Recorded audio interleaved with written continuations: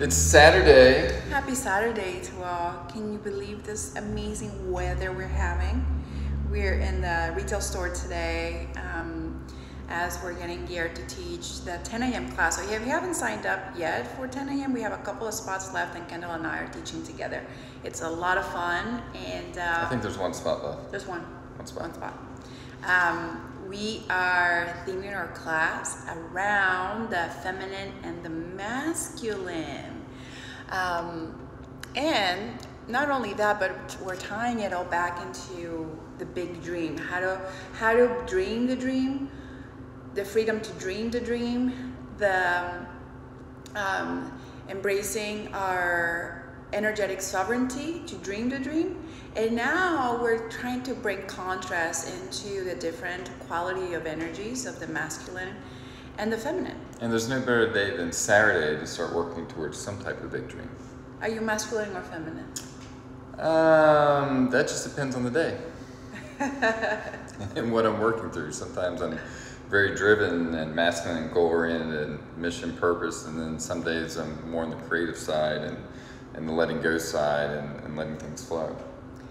Yeah, so what he said, all of us have both masculine and feminine energies within us, despite if you identify with being female or male or dual gender. Like it doesn't matter. As humans, we all carry some of that energy, and some more than others. And so I think part of our lesson, I think some of it's maybe more natural. Like as I've gone through this process of discovering myself through yoga and our practice and everything that we do. In the beginning and growing up, I definitely cared more of a masculine energy because that's kind of like what was natural to me. You know, playing sports, very goal driven. You know, there's a mission, there's a purpose, and you're constantly moving forward towards something. And so I think that in the beginning was definitely easier for me. And I feel that for me, I was very softer and just embracing all the feminine energy and qualities.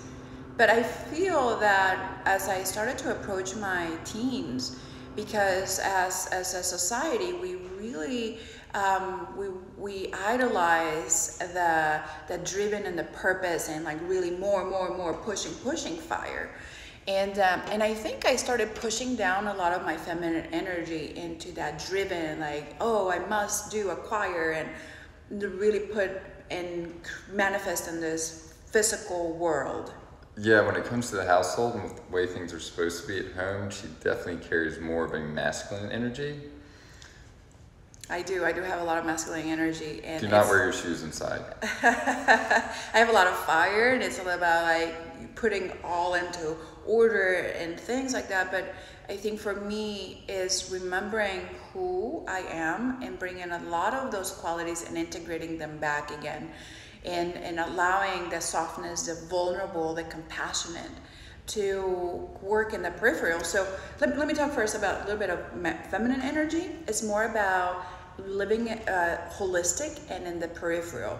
So that's why it's associated more with Mother Earth, because it is on the outside. Like we are in the inside as humans, and Mother Earth brings us all back together with compassionate and softness, but also very fiery. I forgot what I was going to say, but it's a good point. No, so I think it's important, like, we all resonate maybe closer to one than the other. Maybe we carry more masculine energy, maybe, you know, you're a guy and you carry more feminine energy. But I think the point is when you're trying to find balance in your life, is also surround you with people that have that opposite type of energy to either one, help you create, or that you can learn from, or help spark that creative part or that letting go part, or and I know that I've done that in my life, and it's, you know, creating the studio, multiple studios at this point, and all the things that Monica I've done, I've learned so much from that side of her, which also it allows me to be more free because I don't just drop into that one mode of you know, mission, purpose, go forward direction, and that's it. I've learned to be more creative, and I've learned to tap into that part of me, but it's because I've had good teachers around me to kind of show me that and to be open to do that, which creates balance in both the energies. And that is how you can step into creating really big dreams. Yeah, so it's to say that you can be both. You can be both determined and compassionate and grateful and vulnerable and visionary.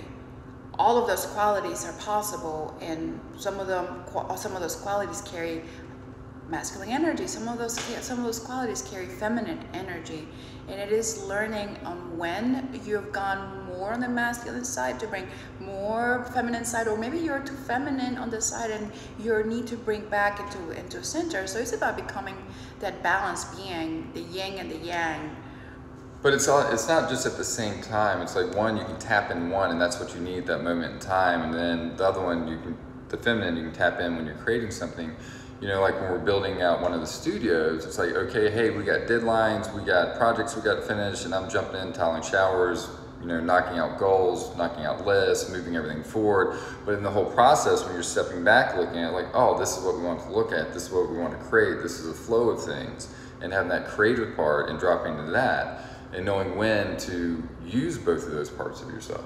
Right, and I think bringing the softness into the creation is part of that balance, and being vulnerable with the creation process, being grateful with the manifesting process, and building the dream. And so how do we tap into that balance, right? For me, my yoga practice, my meditation is imperative to tap into the balance of the energies. And when I'm too fiery, how to soothe the fire. When I'm too soft, how to bring tapas or the fire into my life. So always seeing both aspects of the self.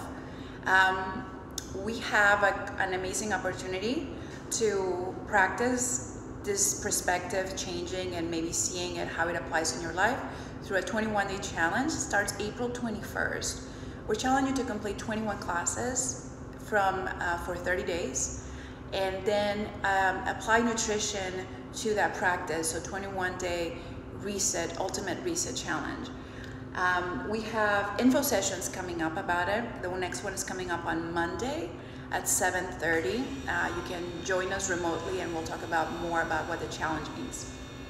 Yeah, and the challenge itself too, it's like getting to a point where you reset your body, reclaim yourself, and you find this still place that you can create from. And it brings me back to the meditation that that I led on the equinox, and talking about setting intentions, and also kind of tapped into, you know, big dreams and stuff. And if we can't get our bodies the right fuel and find equanimity in our bodies and our mind, it's kind of like a pond. And when we start creating these big dreams, if we have the big dream that's the size of a pebble, when we throw it in the pond's still, you can see the ripples. If we have a bigger dream and we throw it in, you can see the waves splash.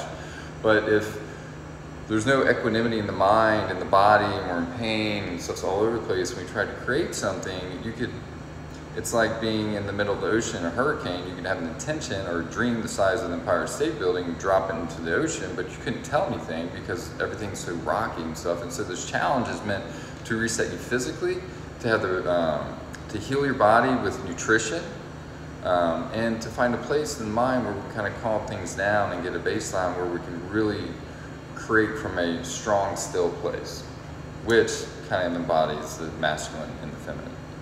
And awesome. If you want to embrace that and you're ready for the nude yoga, we have one spot left today at 4 p.m. Join us, maybe.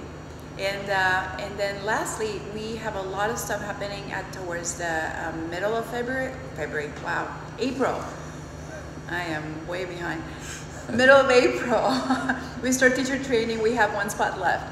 We have the full moon on Aries. And these are all on the 11th. Teacher training starts on April 11th. The full moon with Aries workshops, April 11th. And Wool Factory outdoor classes starting on the 11th, 9 a.m. If you didn't get the chance last year when we did this when COVID happened, it's a really amazing experience. We're in the courtyard practicing, and then afterwards you can schedule brunch with your friends, you go for a walk on the river. It's an amazing atmosphere, and the people who show up are awesome.